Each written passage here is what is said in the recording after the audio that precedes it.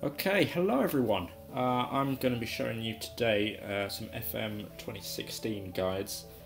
First of all, I'm going to be showing you how to create your very own player that you can use on your own team, rather than creating your own club in-game. This will allow you to make as many players as you want and have them in the game from default. So the first thing you want to do is load up the FM editor. You can get this on Steam. If you come into your library and go in Tools, you can see there's the FM 2016 editor.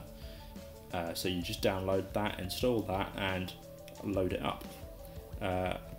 So first of all, you need to choose your database, whichever one you're going to be using, or whichever one's most up to date. I'm going to be using the official winter update.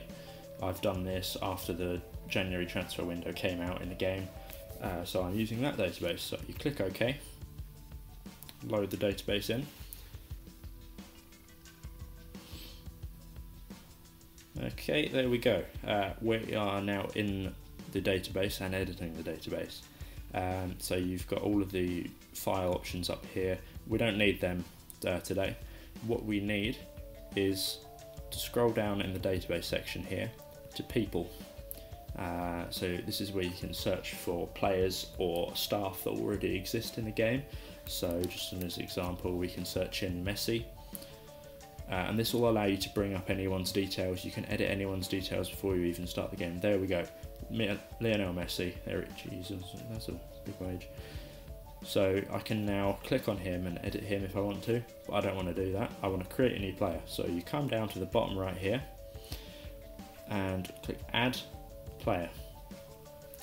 And this will give you a brand new unique ID, random ID. You don't need to change them, you can't change them. So let us just make FM star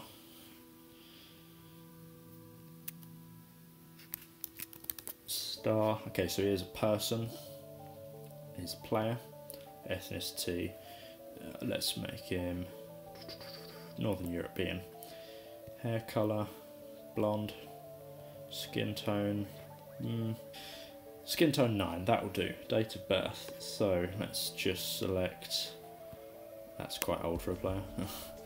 Let's just select, there we go, the 18th of July 1994. City of birth, you can search for any city you want. Let's go with London. London City, there it is. Agent, if you want, you can search for an agent. I don't really need to do that though, it's not necessary, it doesn't change anything. Declared for nation, so whether he's going to be called up on international duty. So, okay, yes. International retirement, if you want to set a date when he'll retire. Second nations, if you've got a second ethnicity, and if you want him to have any background before you started. So that is the basic details of your player. Next one is contract, so club contract. You want to choose the club that he's at, so let's go with Arsenal. Click OK, and now this player is now playing for Arsenal. So he is listed as a player. No point adding a secondary job because he's going to be a first team player. Date joined 1st of July 2015, that's fine. Same day as the contract signing. Contract expires, you can set this. I like to set 5-year contracts when I first start, so set it on 30th of June, so that would be the end of the season when it will expire. Full time, wage per week 100,000. There we go. Rolling contract is whether you want him to continue rolling on after the contract has expired. Appearance, right, so now you've got the contract clauses. All of this you can edit.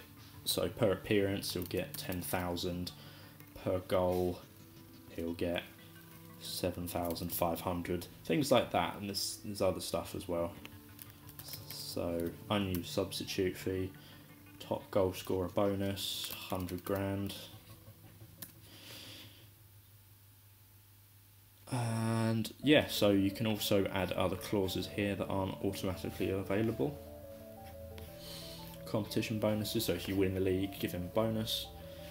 Loan and future transfer, this will automatically loan out the player or in the future it will transfer the player to another club. Don't see any point in doing that, so you can just continue. For person data, this is where you edit all of the hidden attributes. So how loyal they are, loyalty, sportsmanship, pressure, how good they are at handling pressure, professionalism. You can edit all of that, which will affect how your player plays in game. Job preferences, this is for after the player retires. So at the moment he's got a preference to become manager, coach, physio, scout. So that will be what he does or what he wants to do after he retires. Retirement, so you can set exactly when he will retire rather than rely on the game to set his retirement. If he speaks any other languages, you can see that the default language is English, but that will also be the default language for whatever country you've set him from. So if you set it from Spain, it will be Spanish. Days at club in nation, you can use this to add your player into the eligibility rules. So trained at a club for 3 years under the age of 21 in England to help with squad selection rules, so you can do that. I'm not going to bother to do that. Career plans, so if he wants to go on and continue a certain job or maybe move to another club, that's how you can do that. So that's person data and contracts both done. Next we've got player data, so we've got general, what will appear on his shirt. So let's just put star. Current ability and potential ability. These are ranked on a scale of 0 to 200, 200 being the best. Lionel Messi's 195, I think it is. So that will give you an idea of where you should put the player. He's quite young, but I'm going to make him quite high rated, so I will give him 172. And the potential ability is the potential of growth that the player will have. If you've got a younger player, you might want a higher potential so they can grow throughout their career.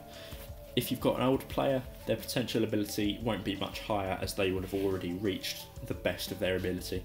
So potential ability will match the current ability. But we've got a young player, so let's just set his potential as 187. So we've got some room to grow into a world-class player. Current reputation, home reputation and world reputation. Current reputation and home reputation are to do with the club. World reputation is to do with his international appearances, how likely you are to be called up, how well known you are around the world, how well you are known locally and at the club. So I'm just going to set that all to 100. Height, I'm going to make this guy a striker, so I want him fairly tall to get on some headers, but not too tall. So put him about my height, 180 centimetres, a bit shorter. Weight, again, he's going to be quick, so 75 kilograms. That's also height and weight, different scale. Height goes up to 210, you can see down in the bottom left here. It will also show you the range of any box you can go in, so up to 210 centimetres. Weight up to 120 kilograms. Left foot and right foot, these are ranked about 20. Left foot 12, he's got 12 out of 20. Right foot 20 out of 20, so that will mean he's better at using his right foot and he's really good at using his right foot. No work permit, that's to do if he's a foreign player outside the EU. Trained in nation, trained at club, again squad selection rules, so you can add them if you want. Now here we are actually getting into designing our player on the pitch. So if he wants to be a striker, let's just make him a pure striker, that's it. You can set their preferred position, whether if you're playing with two strikers he wants to play on the right or the left or in the middle, that kind of thing. Not set, he'll be fine playing anywhere. Mental attributes. This is where you can edit how your player thinks on the pitch, so his vision, say, positioning, getting into good positions, that kind of stuff. Aggression is the most important one here. High aggression, your players will get booked and sent off, and same with dirtiness, it's a pain in the arse. Important matches, how well they cope under pressure of important matches, say a cup final, that kind of thing. Leadership, whether they're going to be good for captaincy, as you can edit all that there. The physical attributes, again, that just sums up what it is. Acceleration, speed, so how they are going to be performing when they're moving around and interacting with other players. Technical attributes, this is how adept they are on the ball, of course. Goal kicking attributes, because he's a striker, we don't need to edit them. Preferred moves, so you can edit what he likes to do, so he's going to place his shots. Let's have a look at some other ones. Dictates tempo, so players will move around him and he'll control the speed of the game. So you can also set injuries if he's got an injury, or when he'll have an injury. If you want to give him an injury in the future, you can. Any bans, so suspensions from games, and MLS player details, which isn't really necessary unless you're playing with him in the MLS. Relationships, favourite people, favourite clubs, dislike people, dislike clubs. Basically, if he really likes the person, he's going to want to stay there. If he hates the club, he's going to want to leave. Playing history, so where he's played before, how his details have gone, his achievements, and if he's done any non-playing, coaching, managing, that kind of thing.